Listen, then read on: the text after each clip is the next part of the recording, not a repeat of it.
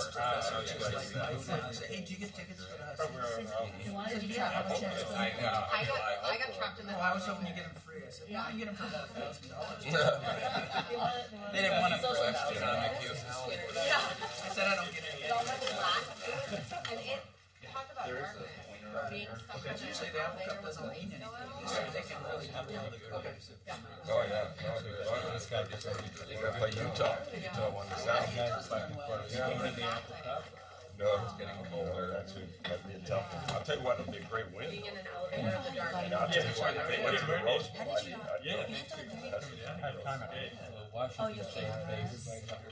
haven't seen. They should be. After the last game, got 70-something points or 60-something. Did you watch the game last night? I didn't see it. I just heard on the radio. It was a great shootout. 104 points in the losing team. That's what you have to learn on the East Coast because the highest scoring game in Monday Night Football, and you know, in the history, it was 700 after 750 miles.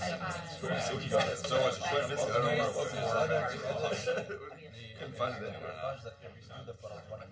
It makes the Seahawks look good. They only lost a touchdown, you know? They're coming on. I don't know. Better compared to what they started. The defense is good. Well, technically they're better than you. How's the leg? No, I told my sports medicine doctor last week I'm skiing the day after Thanksgiving. Your only choice is with or without a brace. And he goes, here's your brace. It's coming. It's just A little harrowing. you don't get better when you're old. Yeah, It takes a while. Yeah, well, Plus, it was a pretty disastrous crash. I'd No, stay it away really from wasn't it. that. It was just like a crash. It doesn't take much, does it? Minnesota people would Probably stay away Oh from my bumps. gosh, no, my friend was from Mayo, Rochester. Oh, when you got the warning It's train. so I'll probably cold he said there, don't and ski then it for was more so than a half a warm day. again. Because I'm so out of condition. No, and then I texted her on Monday yesterday because I go, as soon as you left now, it's I'm going to Colorado just so after not Thanksgiving. there. They got a little bit of snow. They got runs are open, but it's It mostly was beautiful to go walking around. They opened like 6 feet of snow. It's very warm over there. That's what they're saying. The last time I looked, I just Nothing looked like at, not all the lists were running. That was why I thought maybe they didn't That have may it. not be, but it's not because of snow. They have a lot of snow. And then when it buried the lifts, and that's why they can't turn them on. Whistler's supposed to open Thanksgiving Day. So when you go back to Minnesota, you feel like At the this bottom is there's really snow. warm here. This is tropical. In our yard, there's no snow. Try out my Epic Pass. Yeah, no. See, Mike, even here has it. I had to live in the East Coast for 18 years, and Since my I still thought it was too cold. surgery's December 12th, it probably won't be seen until February. Yeah. I probably will get past. I'm going to go ahead and I don't know how to Be scooterized. everybody in the room You know, Wendy has a started. it's not like this. And see, but there's people out there.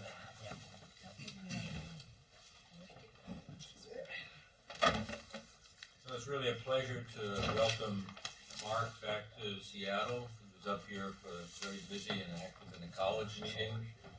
After this morning's weather and fog, I don't know if you'll be able to get back to San Diego when you plan to, but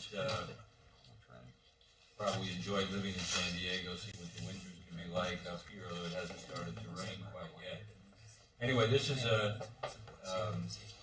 topic we sort of review annually and one in which there are tremendous developments, and very happy to have Marc up here from San Diego to give us an update on hereditary angioedema. So thanks again for coming. Thank you. Already.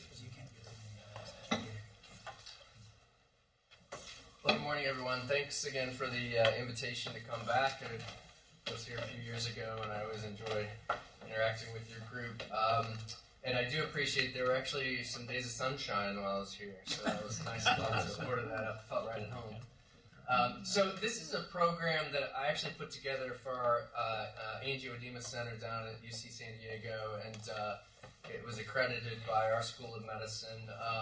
And in designing it, I really tried to tackle some of the things that I think are most challenging for us as specialists. As you know, there have been lots of talks on HAE over the last decade, and I think the good news is hopefully it'll capture your interest because there have been a lot of changes and continue to be some evolution of this field over the last couple of years. In fact, I put this together about 12 months ago, and I can tell you I've had to update the slide set twice in the last 12 months because of how quickly things are moving. So hopefully it'll be a little more than the usual topics, although we will, of course, review some of the basics. So here's my disclosures. I do a lot of clinical research and consulting with biopharmaceutical companies that are developing or have developed treatment in the space, so be aware of that. All right, so we'll talk about HAE and how these patients present, which will be review for a lot of you. I am going to cover how we're trying to deal with the HAE normal C1 inhibitor patients, which is probably the most frequent question that I, and I'm sure some of you get from our colleagues and also from patients. And then the second half, I will talk about treatment. We'll review quickly some of the updated evidence-based guidelines that have come out, and I'll show you a little bit on what's new in HAE therapies. So I'll go through this first section quickly. This is review for this group, but one of the things we always want to be sure of when we evaluate patients is their swelling consistent with angioedema? And like you, I get lots of patients that come for lots of different reasons why they're swelling. So I like photographs. They used to be difficult to get photographs. Now there's no excuse not to have a picture if you're having recurrent swelling.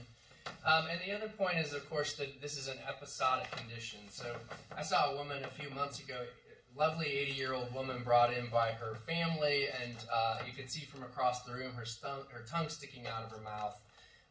And I was actually a little worried about her airway, but she seemed to be comfortable. So I asked her daughter, I said, how long has her tongue been like this, huge sticking out of her mouth? And she said, about 8 months.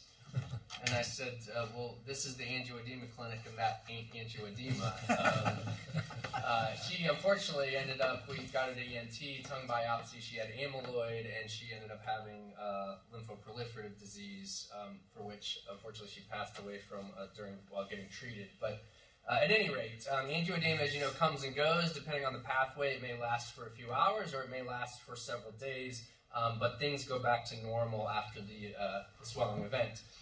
The other challenges that at least I face are people who come in with isolated airway symptoms, feeling that their throat is closing or that they're choking. Many of these people go online and think I must have angioedema because I know that can cut off the airway from swelling. And just a reminder, these are things that commonly come through our clinic, billed as, quote, angioedema, vocal cord dysfunction.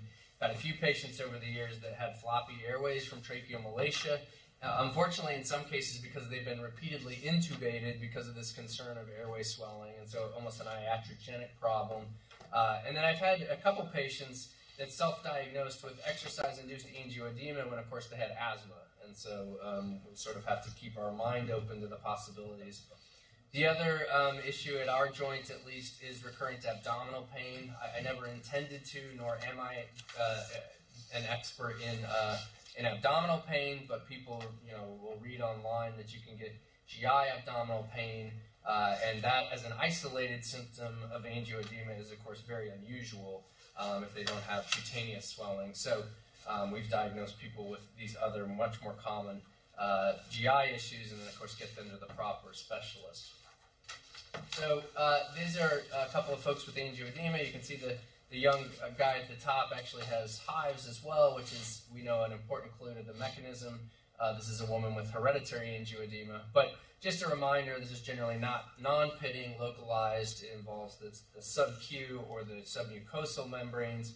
And it is a leak problem. That's how I explain it to patients. This is fluid leaking out of the capillaries into the dermis and sub-Q tissues or submucosal tissues where it shouldn't be. And as we've discussed, it's episodic, typically asymmetrical, and is not the, as you know, the bilateral lower extremity swelling that occurs throughout the day. I get a referral for that every once in a while also. And this is the differential that we are familiar with, and we run down up to about here and up. These tend to be, of course, the mast cell-mediated or histaminergic conditions. From ACE inhibitor down here, these are what we believe to be bradykinin-mediated in most cases, with the exception of the idiopathic category, which is clearly split between mast cell-mediated and likely bradykinin-induced, although, of course, we call this non-histaminergic a lot of the time because we haven't proven that all of these cases are truly bradykinin. And in terms of getting to the bottom of this, I always emphasize to the residents and fellows, taking the history is the most valuable thing you can do because we're looking for clues as to triggers or exposures. We always review the medication list to exclude the familiar causes of angioedema there. There are some physical causes along with urticaria. I have a couple patients that have very clear cold-induced angioedema. They actually don't get hives. They just get very large subcutaneous regions of swelling. So we can see physical forms of this.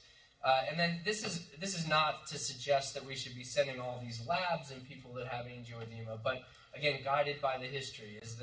Are there evidence of any other systemic causes that we would need to send labs to rule out those as an underlying issue related to angioedema? So the history is incredibly important, and that's in part due to the limitations we have for many in terms of laboratory studies that will help us.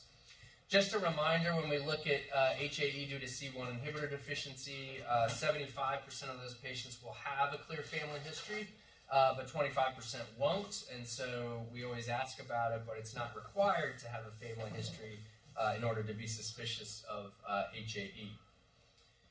All right, this is a very practical slide. It's probably slightly oversimplified, but I think in clinical practice, this is actually where we spend most of our effort, is to determine, do we think a person has a mast cell or histamine-mediated problem caused by these mediators released from mast cells, or do we think it's non-histaminergic or kinin-related? And that's how I think when I see a patient. My first goal is to try to decide, do I think it's in the bucket on the left or the bucket on the right, because that helps guide the testing and then also the initial treatment plan that we set up for the patient. And as you know, one of the best clues is, do they have hives or itching? We know that occurs in about 90% of people with mast cell-related issues, though there are these exceptions that just have a pure, isolated angioedema, and those can be some of the more challenging people that we see. If they don't have that itching or hives, then we at least have to raise our suspicion for a kinin-related or a non-histaminergic problem. And these are just two patients. This guy has a shrimp allergy, and his face is swollen, and this woman has HAE, and her face is swollen. So while there may be some subtle clues, you can't necessarily tell by looking at photos which type of swelling people have. Although photos are helpful, you almost never see anybody with histamine disease look like the woman. This one here. Yeah. I mean, that degree of lip angioedema is very characteristic of this disease. Or would you say otherwise? I agree with you in general, although I do have some histamine-mediated patients, maybe not both lips like this, but they'll get an upper lip that's very swollen, or an asymmetrical lip swelling that's actually very impressive. But I agree. I'm not sure I've ever seen a histamine-mediated patient that looked quite like this with this degree of voluminous swelling. All right, and this is just a table. You've seen this a million times, but this is important. And I always, again, with our fellows, I say, did you ask these questions? Because these are often our best clues as to where we should be concentrating. Mast cell angioedema tends to be more rapid in onset and also more rapid in resolution. So this takes, people will tell you, my lip swells up in 30 minutes. It's huge, and it's gone within less than 24 hours. Well, that's probably a histaminergic or mast cell problem, versus the bradykinin form, which has typically a slower onset, takes several hours for people to really get swollen, and typically lasts for a few days before it will spontaneously resolve. The hives, the itching are good clues, and then response to therapy. And we'll talk a little bit more about this because there's a lot of debate about how hard do you push before you say this is really a non-histaminergic problem.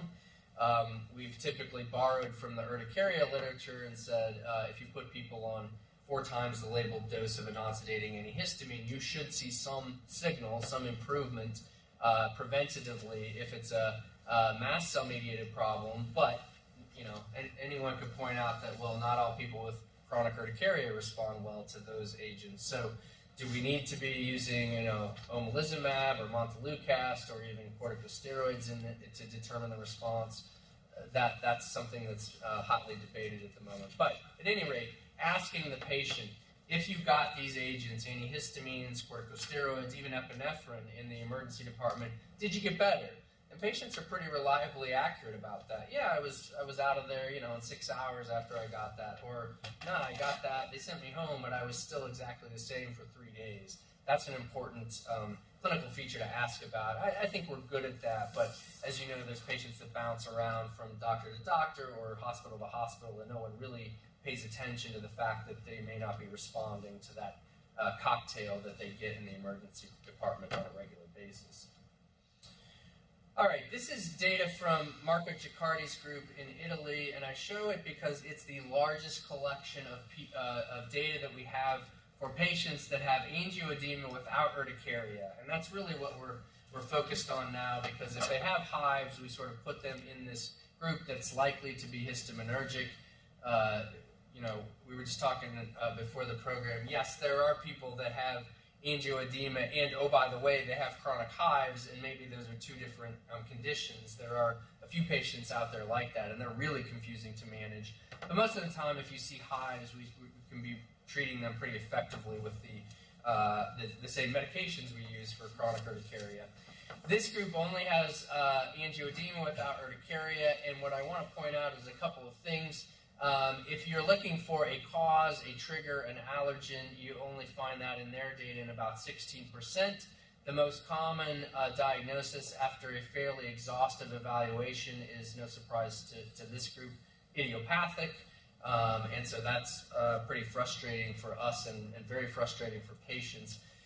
If you look at that idiopathic group, though, about 80 to 85% of them are histaminergic, meaning if you put them on enough antihistamines or add montelukast, you will see a response and be able to prevent or reduce the frequency of those attacks. There is a group of idiopathic patients that are non-histaminergic. It's, again, only about 15 to 20%, but those people exist. We'll talk a little bit more about that group. And then you get into C1 inhibitor deficiency, which we'll talk about. This is a referral center, so this number is probably a bit higher than it would be out in the general population, and ACE inhibitor induced angioedema, which hopefully we all recognize and catch. And he's updated the numbers since then. Now he's well over 1,000 patients. This table is a little bit different, but the numbers really don't change that much in terms of the underlying cause. So the point being that if you take a good history, most of the time you're going to find people that have idiopathic angioedema. Most of them will be histaminergic in nature. And then, of course, we can't forget about HAE and ACE-induced angioedema. If you sort of work through those categories, you'll cover about 90% of what causes isolated angioedema in terms of diagnosing and then treating the patient. All right, I won't belabor this. This is, again, review of the basics, but just realize that when we work up patients with angioedema and no hives, we have to consider sending complement testing, and the C1 inhibitor level and function are going to identify patients that have type 1 or type 2 HAE. The C4 will generally be low in those patients, even at baseline. That's been shown to be true about 85 to 90% of the time. So C4 is not a perfect screening test in an asymptomatic patient, but it's very, very good. I'm going to tell you a little bit more about HAE with normal C1 inhibitor. And then I'm not going to spend much time at all on acquired C1 inhibitor deficiency, but just remember to keep this in mind for that patient that has their first swelling event over the age of 40. If you identify C1 inhibitor deficiency. I just saw a woman last week. She came to see me for a second opinion. She was told by her local allergist that she had HAE. She did have C1 inhibitor deficiency, but she had her first swelling attack at age 67. That would be extraordinarily unusual for a patient with HAE. And unfortunately, I had to call her yesterday and tell her, yes, you have monoclonal B cells in your plasma or in your blood, and we have to get you to a hematologist because there's something underlying this as a consumptive process. So these are just the labs that we want to be sending. All right, this is Mike Frank's data back when he was at the NIH, and he was one of the first to establish that the C4 level is good but not perfect. So you can see there's lots of people with HAE with C1 inhibitor deficiency that have low C4 levels. Here's a whole group where it's almost undetectable down here. But in the asymptomatic patient, there are these few outliers that have normal levels. And repeat studies now have shown that group to be about 10 to 15%. So a good screening test, but not perfect. This is another testing nuance that I think as specialists we should be aware of. This is the 2 C1 inhibitor functional assays that are available in the United States. On the top is the chromogenic assay. This is not widely available on a commercial basis. There are a couple of labs in Denver, Colorado that do this test, including the National Jewish Complement Laboratory. But if you send routine C1 inhibitor testing to any of the big commercial labs, you will get this test on the bottom, which is a complex ELISA assay called the Quidel assay.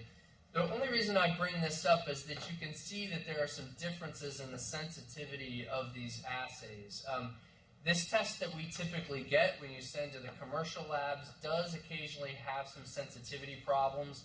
It's related to where they draw the normal reference value. And if you use the the kit-based reference value, it draws the normal level here. It calls this level between 60 and about 78 an equivocal level, and it will categorize some patients that have true C1 inhibitor deficiency as either normal or equivocal. So this doesn't happen that often. I'll show you the data, but there are patients, I've seen a few over the last couple of years, that get misdiagnosed or actually missed entirely because there's sensitivity problems with this particular assay. The chromogenic assay generally draws a very nice delineation between those that have C1 inhibitor deficiency and those that are normal. So my point here is not that you have to send the chromogenic assay on every patient, but if you are suspicious, you have a very good history of C1 inhibitor deficiency or HAE, and or the labs don't quite make sense, meaning maybe you have a C4 level that's low, but this function looks equivocal or normal. It is worth, on occasion, trying to get this lab done just because it's a more sensitive and I think reliable way to diagnose C1 inhibitor deficiency. Are you doing it in San Diego? So that's a complicated question. The answer is yes, we are doing it. We do it all the time in the research laboratory. It's not a difficult assay. We don't have our CLIA certification at the moment. We've been working on that for the last almost 2 years now. The university, of course, moves at the pace of a snail, and so we hope that not too long from now you could send this to us and we could do it for clinical use. But at the moment we can't technically use it for clinical management because we don't have the certification yet. And to your point, Lynn, the problem with the chromogenic assay is that it's not easy to get. I've talked to a lot of people who, National Jewish has a complicated billing system and it's sort of a hassle to send it there. So it does take some effort at the moment to get this assay done. We routinely right now send to Denver because we have a lot of patients and we have a high volume, but on a one-off basis, it's a little bit of a hassle. Is there a way to mess up on the sample when you send it and get a false negative? Yeah, that's a good question. And this is the one assay that is actually fairly sensitive to handling. So the C4, stable and pretty easy to do. The C1 antigenic test, hard to screw that up. This test, either functional test actually, if you draw the blood and sit it on the counter for 4 hours, you will actually start to get a falsely low level. So you can actually overdiagnose people if it's not handled properly. These samples should be spun within an hour and then basically frozen, or at least, very least refrigerated, and sent to the laboratory in a timely fashion. So to your point, Art, the other thing that I see not uncommonly is I see people that come in with not a very good story for HAE clinically. They have a normal C4, they have a normal antigenic level, and then they've got a functional level that's low. And so when we repeat the test and it's handled properly, everything is normal. So you can get actually overdiagnosed people because the sample is not handled promptly or it gets too warm during the handling. This is a study we did a few years ago at several sites in the country. We had 31 patients that we knew had C1 inhibitor deficiency due to repeat testing and also genotyping, sequencing. And what I just want to point out is that we ran in parallel these two tests, and you can see 71% of the time you got the same results in the C1 inhibitor function, but in 23% you had low levels on the chromogenic assay, which again is really the gold standard, and the commercial ELISA gave this equivocal result. And if you read the package labeling on the ELISA, it says if you get an equivocal result, resend the test, which I've done on a number of occasions. You know what you get if you resend the test? Equivocal. So you can go around in circles over and over again. So you get this equivocal result 23% of the time, and then this is what was a little bit alarming. In 6%, only 2 patients, but in these 2 patients, you got a completely normal result on the ELISA where the chromogenic was clearly low. So again, it's not going to happen very often. What I usually tell people is if you get an equivocal result, which does happen not infrequently, be suspicious. At least talk to that patient again and perhaps think about either retesting or trying to send the chromogenic assay, because that's the group I think that we could be missing. Yes? Do you find that it makes a difference where in the attack it occurs? Like if they're in resolution versus onset of the attack, does that change the outcome much? It shouldn't, and there's not a lot of evidence that it does. There are very rare case reports of people having sort of normalish levels and then the function drops low during an attack, but those would be really exceptional. It shouldn't matter when you do the test. Yeah. Do you have a question also? No? Okay. So just be aware of those nuances because these are the referrals we get, right? And the labs don't add up, and this could be a reason for that. And then this is just the data in another way. So the chromogenic test in our hands and in the European study that was similarly done has a good sensitivity and specificity if it's handled properly. The ELISA that the big labs do is not quite as impressive. You can see the sensitivity here was 73%, although it was very specific. And in our hands, that C4 level that we use at screening was 86% sensitivity, so right in that 10 to 15% range in asymptomatic individuals. All right, the sequencing, of course, you can get sequencing commercially done for the C1 inhibitor gene. We don't do it very often in clinical practice because the biochemical tests are usually sufficient. But we're up over 500 different mutations that cause C1 inhibitor deficiency. They come in a variety of flavors, missense, deletions, and so forth. Exon 8 is, for those of you that may have to take the boards in the near future, Exon 8 is worth knowing because that's where most of the type 2 causative mutations occur, patients that have normal levels but abnormal function. So that could show up on your board exam. And this is, you can't see the corner here, but this is a dirty little secret in HAE is that at least previous studies have shown that 10% of people who clearly have C1 inhibitor deficiency have no identifiable SERPING1 mutation. Now, I think, personally, that a lot of this is due to the quality of previous sequencing, that as we get better coverage and deeper sequencing, that we are actually finding these people have mutations that weren't identified before. But it's still possible that there's some other, off-site cause of C1 inhibitor deficiency in a few people. And so, as we all know, sequencing isn't perfect all the time in terms of giving us an answer. That perplexes me. Basically, why this disease persists in humankind, because you only have to inherit one bad gene. I don't know of any biologic advantage to having this, and you got about 300 different site mutations. You would think this would have extinguished itself in humans. Do you have any answer to that? I don't. It's a hot spot, right, for mutations. And I had one of my mentors back at UCLA loved this. He loved to try to figure out what's the evolutionary advantage to genes like this that have all these different mutations. I don't know of any advantage, and I have never heard anybody hypothesize what it might be. So to your point, I'm not sure why this is occurring, but every year, another dozen or two new mutations have been described, and so it just keeps, like everything in genetics, keeps sort of expanding. Are these all on the same chromosome? It's chromosome 11. It's all. So all these mutations are chromosome 11. And are there different ethnic? Do people Asian versus Northern European segregate between these groups? It's a good question. Not that I know of, but I have to admit I haven't looked closely to see if if there's certain mutations that are correlated or associated with certain ethnic backgrounds. Because you see the data with like the European population will have, I don't know, more urticaria or lack of urticaria. It's just confusing in that regard.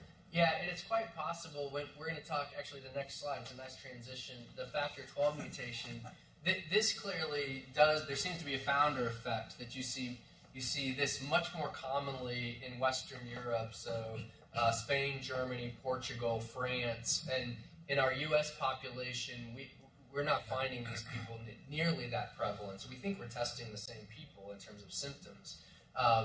So I put this up mainly because it's a nice piece of science and it's a pretty slide. But this is the factor 12 mutation, and if you follow the literature, this was thought to explain a lot of the HAE normal C1 inhibitor patients that have been described in the literature. And in Europe, it has been found in about 25 to 30% of that population that have these typical symptoms of bradykinin-mediated angioedema, a clear family pedigree that you can trace it down in an autosomal dominant fashion. And there were two main mutations that have been described, which are listed here at the top of the slide. This is a mouse model that really clinched that this is a bradykinin-mediated condition, and this is, of course, immunofluorescence looking at the vasculature, and you can, if you activate the contact system with dextrans sulfate in these mice, you can sort of track the leakage of their vessels. So here's a wild-type mouse. Here's a C1 inhibitor deficiency or knockout mouse, so typical of type 1 and type 2, where you get this dramatic leak within 10 to 20 minutes. This is a factor 12 knockout mouse. So if you remove factor 12, and we'll look at the contact pathway in a moment, but you aren't able to activate kallikrein and turn on bradykinin production, so you don't see leak here. These are the two factor 12 mutation knock-in mice. So you put in this mutation that's been described in these human families that causes or is associated with HAE. And again, you activate with dextrans sulfate, you see this leakage that really approximates C1 inhibitor deficiency. And then if you knock back in normal factor 12, you basically can turn off that leak. So this was, this along with some other experiments really showed this is a contact system problem, excessive bradykinin due to the activation of the contact system. Now, in the U.S., like I said, we've tested a lot of people over the last 5 years for the factor 12 mutation, and I can count on one hand, in fact, I can count on 3 fingers the number of people that we've found. So our hit rate is less than 5%, and talking to the people at National Jewish that have done a lot of this sequencing, it's the same story there. Of all the samples they're getting from across the country, less than 5% are positive for one of these mutations. Are we testing the right people? Well, I think we are at our center. I can't speak for the rest of the country. But this has been disappointing, I would say, from a diagnostic standpoint. We're just not seeing the prevalence that was described in the European literature. So to hold on that thought for a moment, this is, of course, the problem that a lot of us cope with, are these people that we think have a form of hereditary angioedema but have normal complement labs. And I'm going to erase the type 3. Well, actually, this slide said I didn't erase it. We're not calling it type 3 anymore if we can keep from it. I know it's easier to say. But the problem is I'll show you, this group of patients is now splitting into different subpopulations. It's not just one type, and that's why we don't like the type 3 name. A few years ago, in fact 6 years ago now, a group of people got together and we tried to put some clinical criteria on this condition because we were struggling with sort of deciding who has this and who doesn't. These are the clinical criteria that were put into a publication, and I will admit these have problems with them. We've got to do better, and we're working on that. But the definition that we've been using is this recurrent angioedema in the absence of hives or a medication that would cause the angioedema, normal complement labs, and then one of the following. So either this factor 12 mutation that I just told you, really we aren't seeing much in the U.S., or a positive family history and documented evidence of resistance to chronic high-dose antihistamine therapy. So that last criteria has got a lot of problems with it. Number one, the family history. The literature, of course, shows these pedigrees where you can march down the symptomatic patients right through the generations. My experience with the family history is the old saying, if you torture the data long enough, it will confess, right? If you ask somebody enough times, did anybody in your family have angioedema, they will invariably come up with somebody who swelled at some point. So that I think is a very insensitive and non-specific criteria. And then the other issue is this resistance to high-dose antihistamine therapy. So again, we sort of borrow from the chronic urticaria literature, but as I mentioned before, we know that there are hives patients that don't really respond very well to that single therapy. And so we've had a lot of debate over the last year or two, should we be adding montelukast? Should we be adding omalizumab? Should we be adding a trial of steroids, at least acutely, to see what the response is? So we're not happy with this, but this is what has been published so far, and I think you're going to see some revisions to this in the not-too-distant future.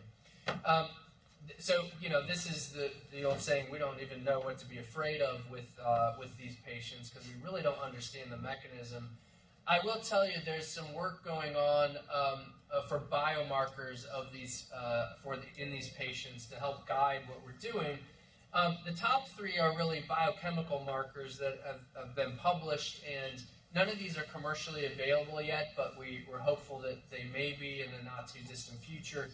The top is Alan Kaplan's group, where he's actually looked at the function of C1 inhibitor, not to inhibit C1 or bind C1, because remember, that's what we're measuring when we send it to the lab, its ability to bind, or in the case of chromogenic assay, to inhibit the proteolytic activity of C1, complement C1.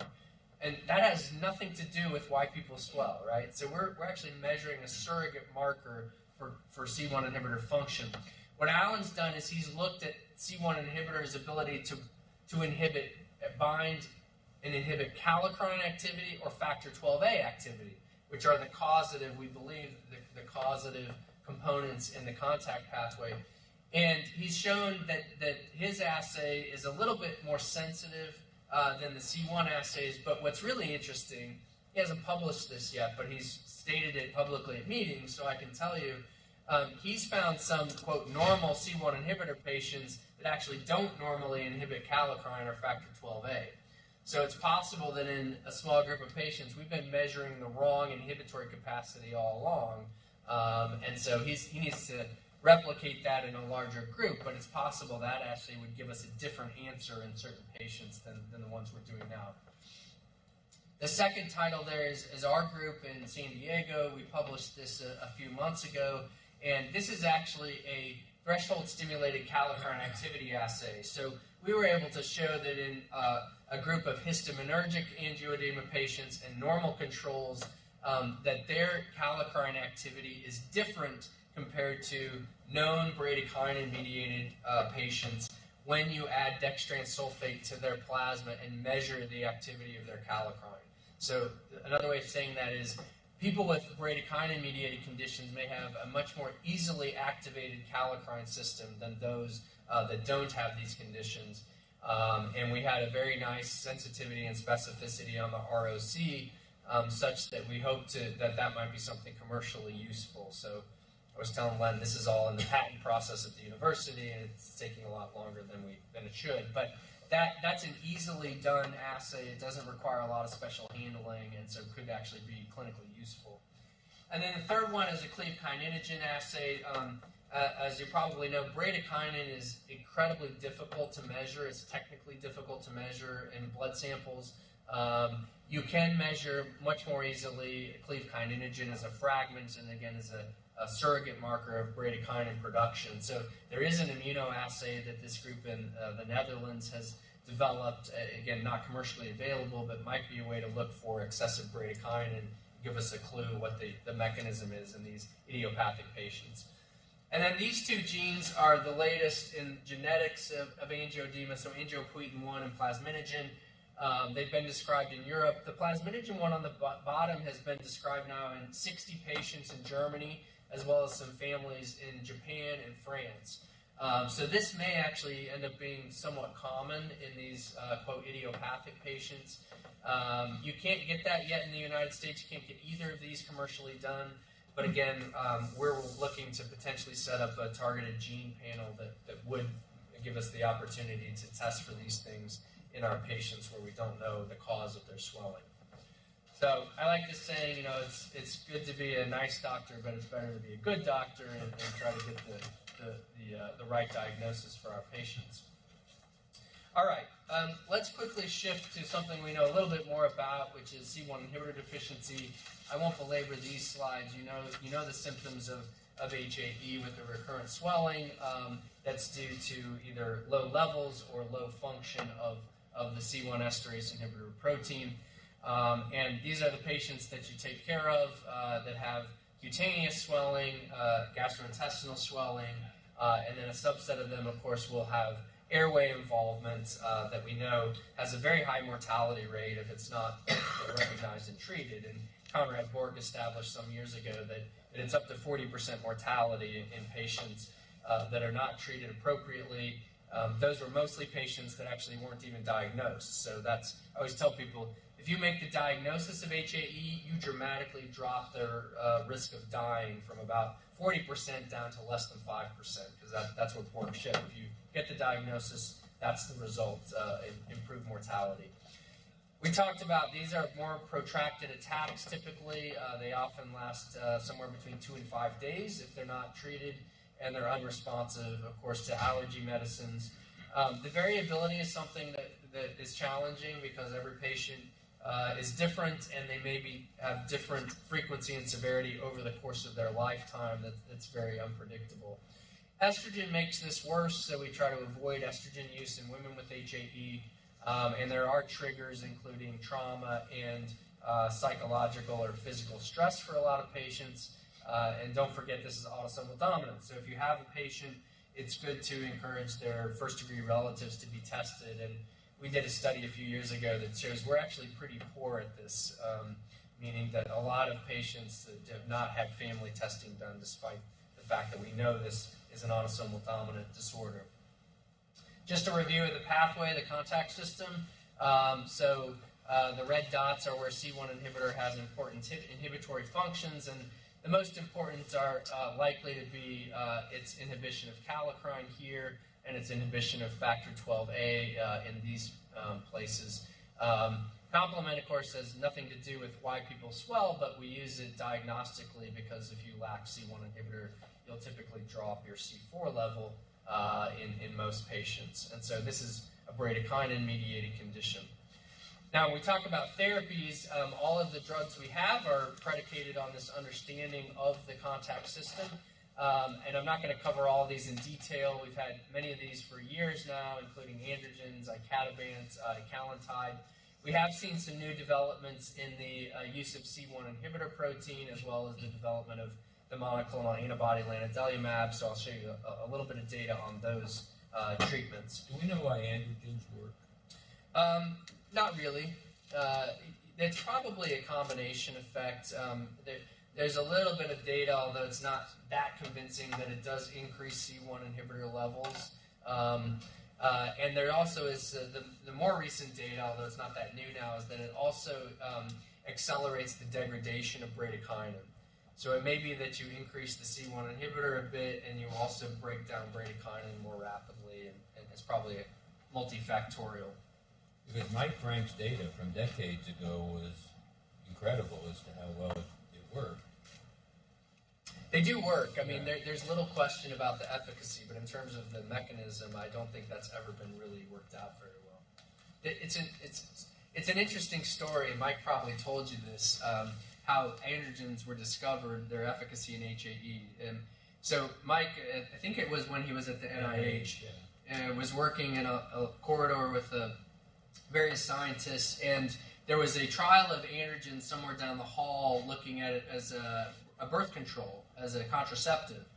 And it turned out it was a terrible contraceptive, but the lead scientist came down to Mike, knowing he was interested in complement, and said, it's really interesting. I had this patient that enrolled in the study, a woman, and she has this C1 inhibitor deficiency, and she told me, it's really strange. I didn't have a single attack while I was on the trial, and I used to have a lot of attacks. And so that's actually how they started to look at the efficacy of androgens and HAE. Totally serendipitous. Yeah, pure science. A certain percentage of people, at least in the Viropharma study, got worse on C1INH. Do you have any idea why? I'm going to show you a little bit of that data. I think it's a dose effect, honestly. I think the dose was too low, and there were other reasons. There were other confounders in this couple of patients, other things that were happening outside of the study. But I am going to touch on that because that's always been a bit of a question. You guys know this, but there are guidelines out there. In fact, there's lots of guidelines. The one I'm going to show you quickly is the WAO guideline because it's the most recently updated.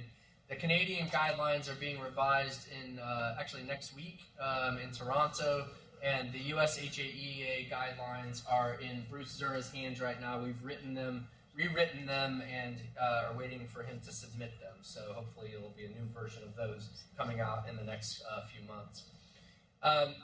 All the guidelines talk about these strategies, so treating attacks when they occur, short-term prophylaxis, and long-term prophylaxis. Short-term prophylaxis is probably the least utilized of these approaches, but it is important when we have patients that are going to have dental surgery, any general anesthesia, manipulation of their bowel with various procedures. And we have some options as to how to manage those people in the short term. I just want to show you this because this is the best data we have. We actually don't have controlled trials of short-term prophylaxis.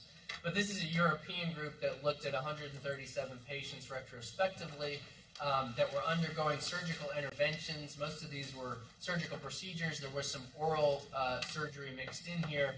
But you can see if they didn't do anything, you didn't give short-term prophylaxis, about 44% of the patients had an angioedema complication. If you did give them some form of short-term prophylaxis, you could get that down to about 10%. Now, this was a mixed group. They used androgens and they used C1 inhibitor infusions based on, again, retrospective, based on the local management.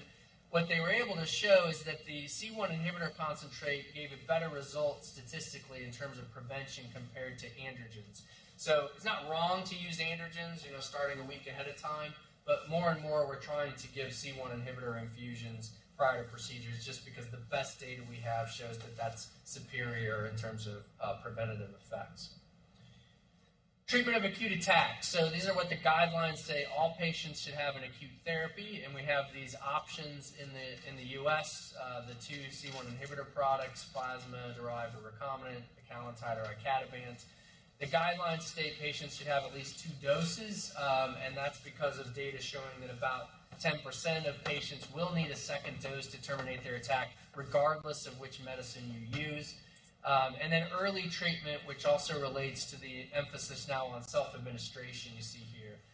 Numerous studies now showing the earlier you treat an attack, the better people do. They have less severe swelling and a shorter time to their full recovery. So we really emphasize people treating early on. All attacks are eligible for treatment, and then hospital evaluation for laryngeal involvement. And I've learned to become a negotiator with this last point because with acute therapy being effective, a lot of patients will say, well, I don't need to go to the hospital. I know my medicine's going to work fine. Sadly, we still see rare deaths from HAE, and it's typically because people sit at home too long with a laryngeal attack. These medicines can take a few hours to work sometimes, and so depending on when the medicine is given, you may not entirely reduce the risk. So no one wants to go to the hospital. No one wants to check in. I tell them, okay, you don't have to check in at the triage desk, but go sit in the parking lot, if nothing else, so that you're right there.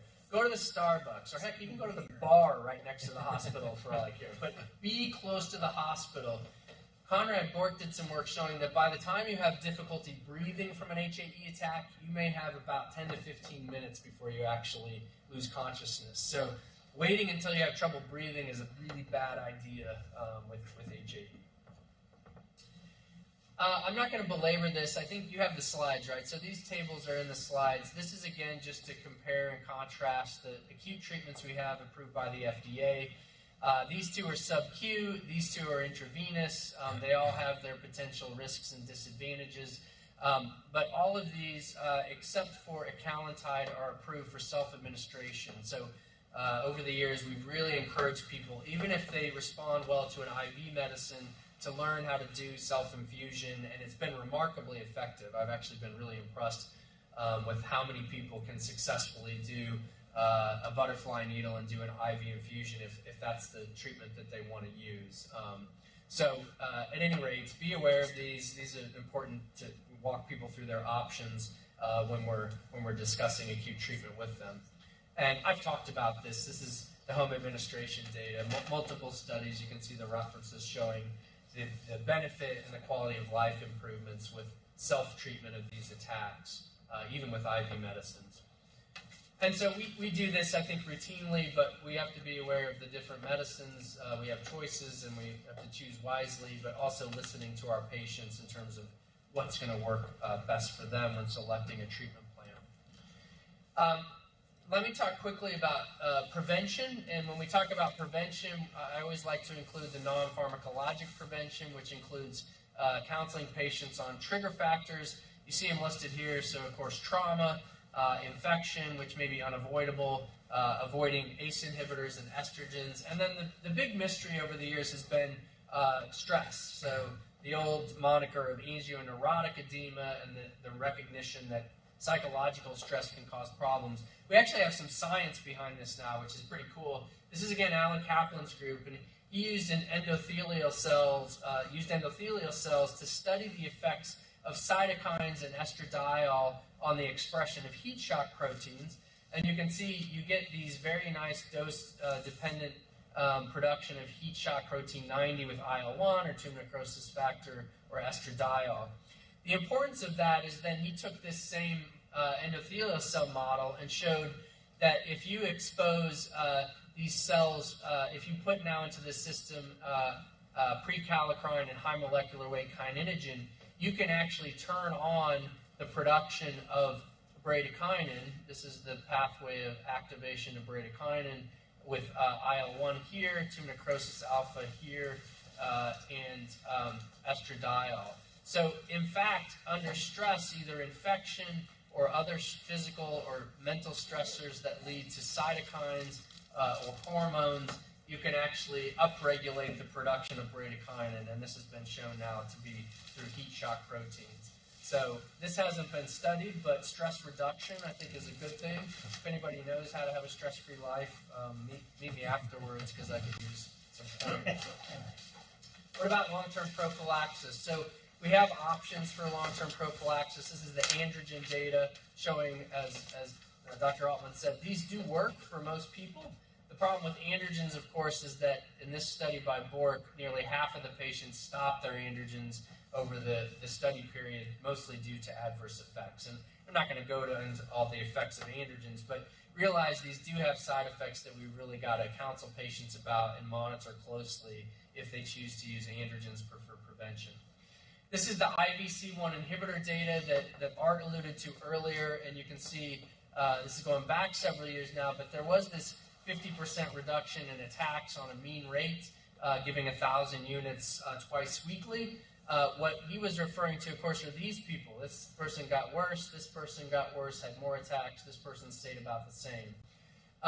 I can tell you, this person right here that got considerably worse was a woman. She wasn't at our study site, but I know the investigator very well, and after the study results were all published, we talked about this. That was a woman who had, during the course of the study, from shifting from placebo to the treatment arm, lost her job, was going through a divorce, had financial problems, had lots of socioeconomic issues going on that he believes caused her attack rate to really skyrocket, despite the fact that she was on treatment during the second half of the study.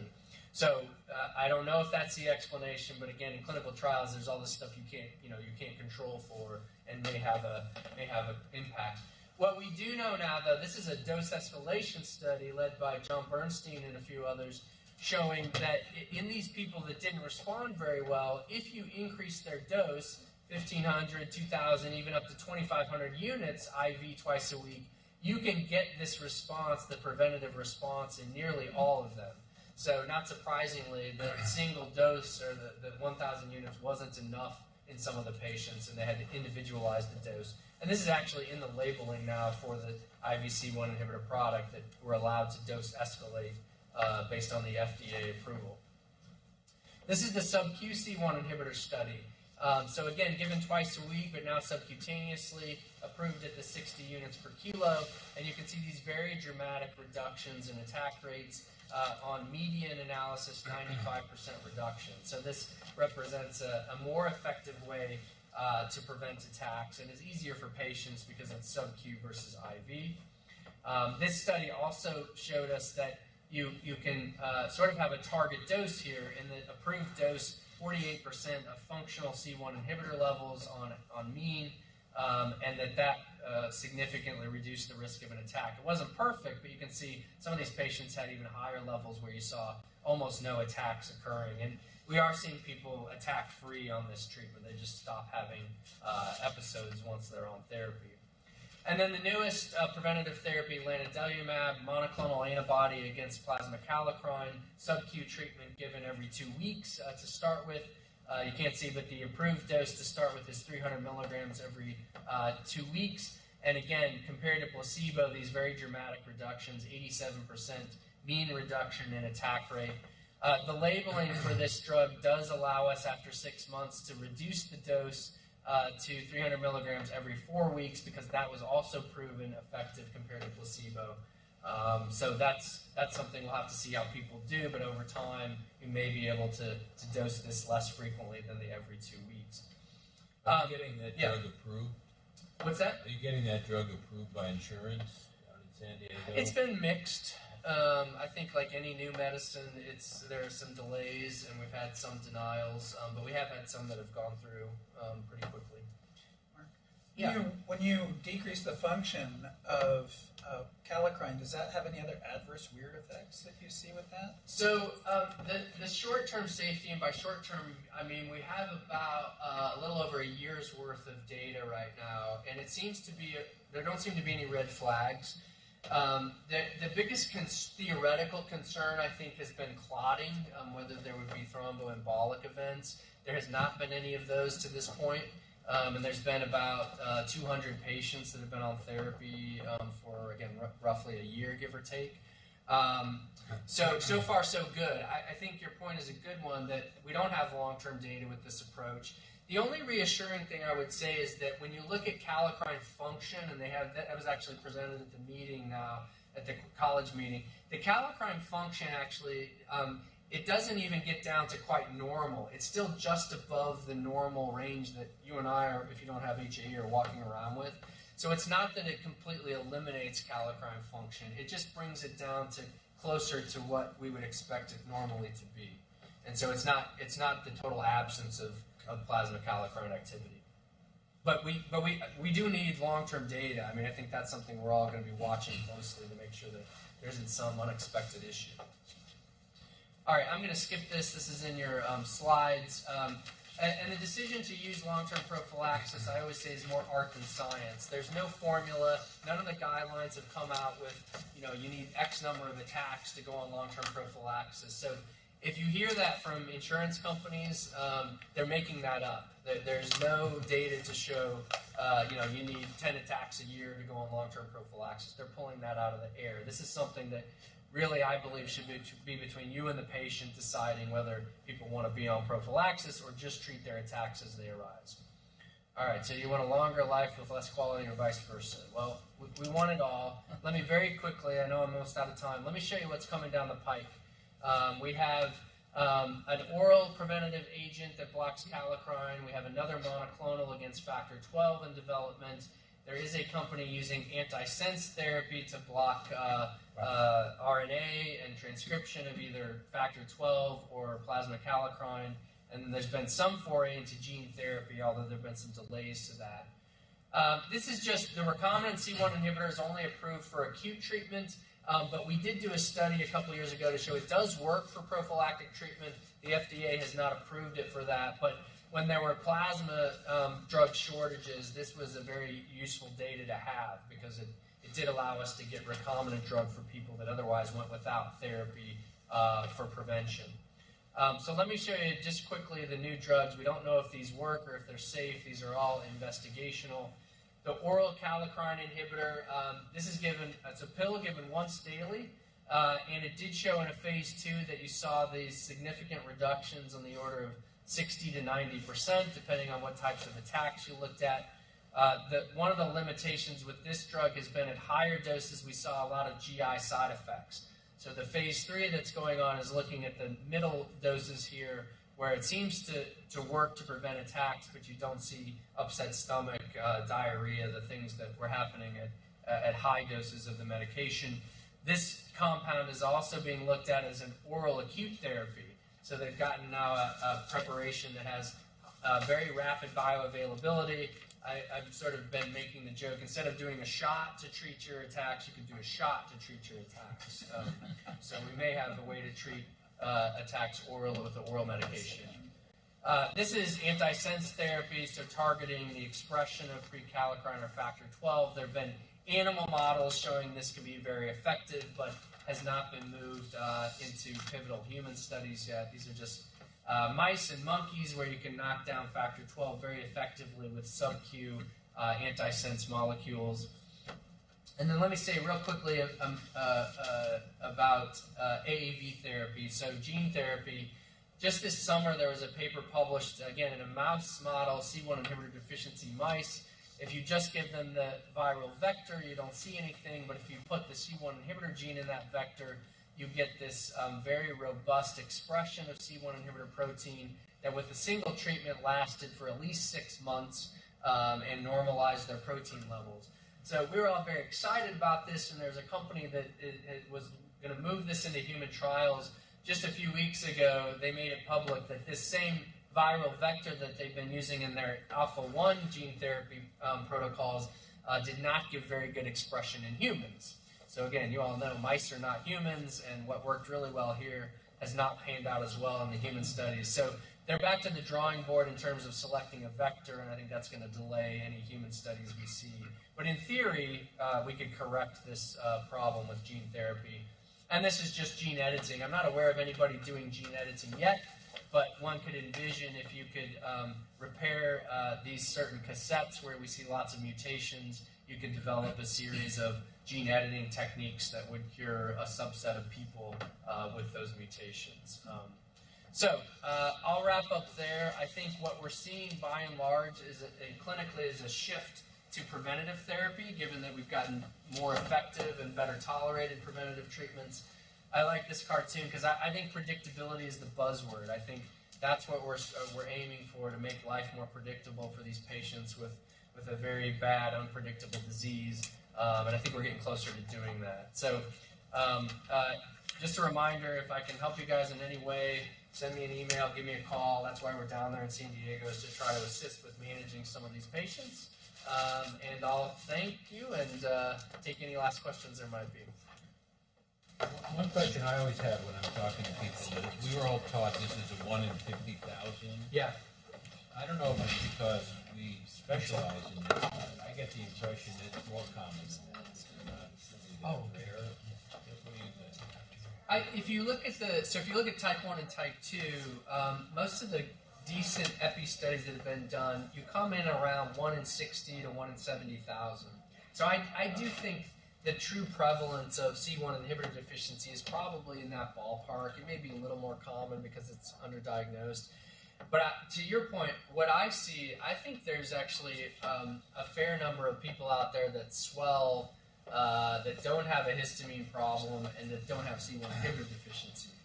And so I think, but it may be bradykinin. So I think the overall population of bradykinin-mediated angioedema is probably considerably larger than we used to think. And it's only because we have treatments for the type 1 and type 2 that now we're seeing all these other people that say, hey, I have those symptoms also, but they don't have the C1 inhibitor deficiency. But no one knows how common HAE with normal C1 inhibitor is. We just don't have good numbers because we don't have a good way to define it very well right now. Is there some dysregulation of the microRNAs? Is there just a few that are handling these kallikrein pathways? Could that be another area of dysfunction? It could very well could be. I mean, again, I'm not aware anybody's looked at that carefully, but yeah, I think there are probably other mechanisms or other things at play here that we haven't identified yet.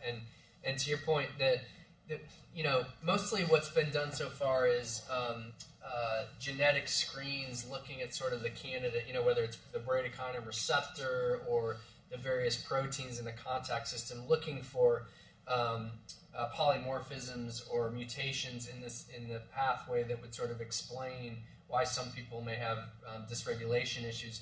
Those have been pretty disappointing, honestly, the sort of targeted gene panels that have been done by different groups. So it's the old, we're looking under the street lamp where we know where to look, and I think you're probably right. We need to start looking at some of these other things, but I don't think we're that far along in that investigation. Yeah. I've had one patient with really severe scrotal edema is recurrent manifestation. Are there some sites that get your attention more with regard to a mechanism or a different? I mean, is rhyme or reason for which where you just see the angioedema in one area? Yeah, not that we know of. The only thing I would say is that at least classically, the factor 12, the plasminogen, which again we're not even testing for yet, those tend to affect the tongue and the upper airway and the face much more often than they do the GI tract. So there are some nuances in terms of the different subtypes that we talked about, but if you just talk about type 1 or type 2, no, I don't know of any. I don't think that gives us any real clues about what's causing it or what type it is. I'm expecting to be shot down with this question, so feel free. It refers to the abdominal pain problems. Over 20 years, I've had some frequent flyers that have abdominal pains over and over again. Seen hundreds of them. And I'm convinced that some of it is narcotic bowel, and the narcotic bowel continues. And trying to separate out the HAE from these other factors has been really difficult. The best answer I got once was from Michael Frank, who suggested that I overtreat, get the complement levels normal, get a CAT scan showing there's nothing in the abdomen, and then telling the patient, we have proof it's not HAE. Yeah. And you've given me an answer, the CAT scan you can't rely on. Bruce Euro said you can. I have no idea. But do you have any other suggestions how to separate the non-HAE stomach pain from the HAE stomach pain? A couple things. I think the abdominal pain, the frequent abdominal painers are problematic. Imaging, we do imaging all the time too. My point with that is that no one's ever established the sensitivity of a CT scan or an ultrasound to diagnose intestinal angioedema. It's sort of, if you see it, great. That you have a positive test is very helpful. A negative test, again, I don't think we know. I've actually seen a few patients, this was long ago, when you could see these people coming to the hospital and we had nothing we could do for them, clearly had HAE attacks, clearly responded to things like FFP or other, but the scan was totally normal. And so I do scans, but I don't think you can always say, well, if you don't have scan findings, you can't possibly have an HAE attack. I don't know that that's right. The second thing is that my experience now with the newer treatments has been that it's much easier to sort of exclude the attack and move on to other things. And so with the acute treatments, if people use them early, they are so very effective that if the abdominal pain doesn't respond to these acute treatments, you got to think of something else. And I tell patients that, listen, if your abdominal pain doesn't respond to these medicines, you got to go get checked out because you could have an appendix or a gallbladder or something else. And the last thing I would say is with the new preventative treatments, again, I think this is a real opportunity to sort out what's HAE and what isn't. because again, these drugs are so effective. I had a patient a month ago that was on the sub-QC1 inhibitor, came in with the same story. I'm having abdominal pain almost every week, and it's really terrible, and I'm going to the hospital, I'm getting pain medicine. And I said, this doesn't make sense. You're on sub-QC1 inhibitor. You shouldn't be having these attacks. We measured her level, which is one, you can do that with the sub-Q. The monoclonal, we're just going to have to sort out how we know if it's working. But her level was 90%. It was totally normal. And I said, you shouldn't be having attacks. It's just, I can't explain it. So I sent her to the GI doc. She had ulcerative colitis. I mean, and this is where I think we may be missing things, or somebody's missing things that we're sort of... After 2 or 3 visits to the GI, you can sort of but, give up. One lady had atonic bladder, and everyone missed it. And her HAE went away.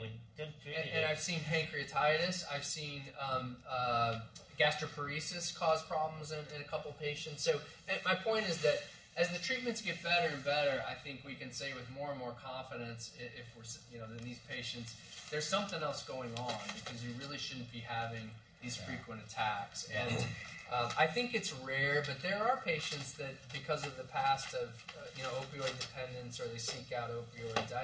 I've seen that a couple times. I don't prescribe opioids at all anymore for HAE. Those days are gone. We have good medicines. There's other ways to go about it. So I don't think that happens often, but I think we have to be conscious that was the past, and there were issues in the past with that. Thank you. Do the histamine-allergic episodes of angioedema respond at all to the bradykinin and related drugs? Not that we know of.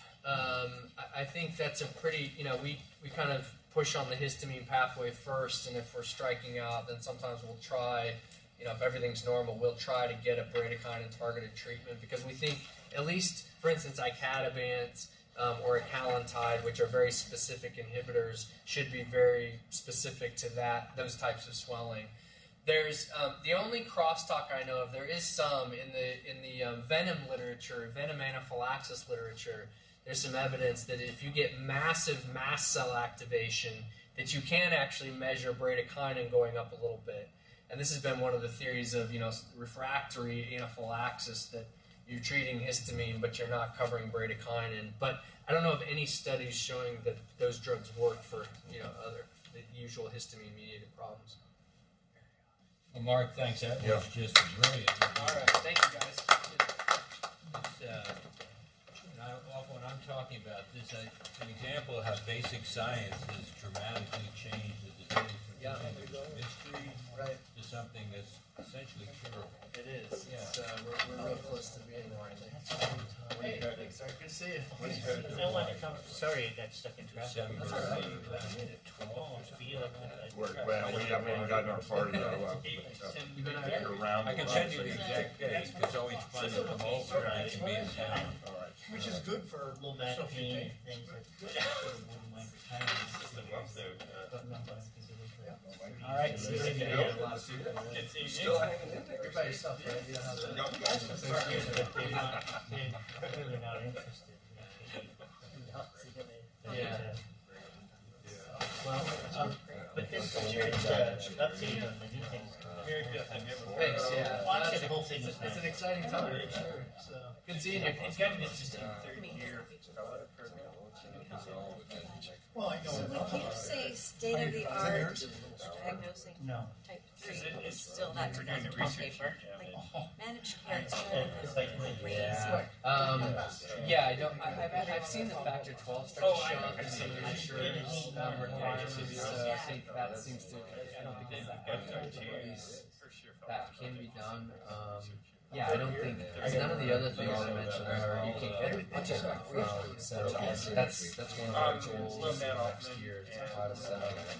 I don't know that it'll include our I'll assay. take this up to, you take whatever you want from it, I'll take that. Very least, we'd really like to be able to our clinical genetics lab to set up that panel where you can release plasma it changes.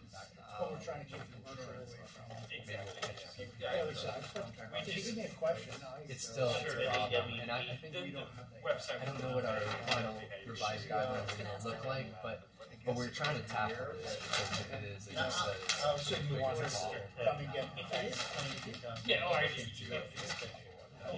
just curious. we can only say data science, but we actually are going to have a section on HAE.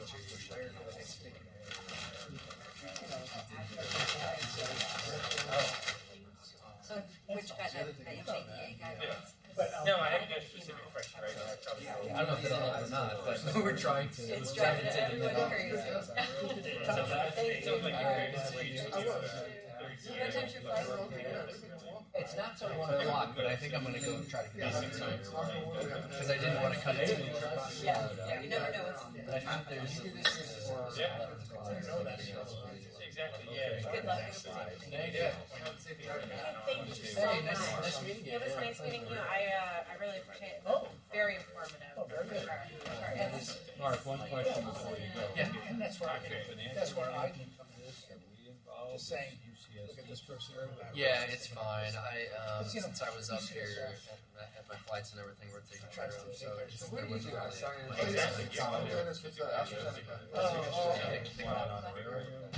Oh, nice. Well, it's always nice, but I think as far as expenses, the college, it's a hotel, so. I mean, I don't want you to have any out-of-pocket expense. Okay, well, maybe, I mean, we got here, but you need. maybe I can just send you for the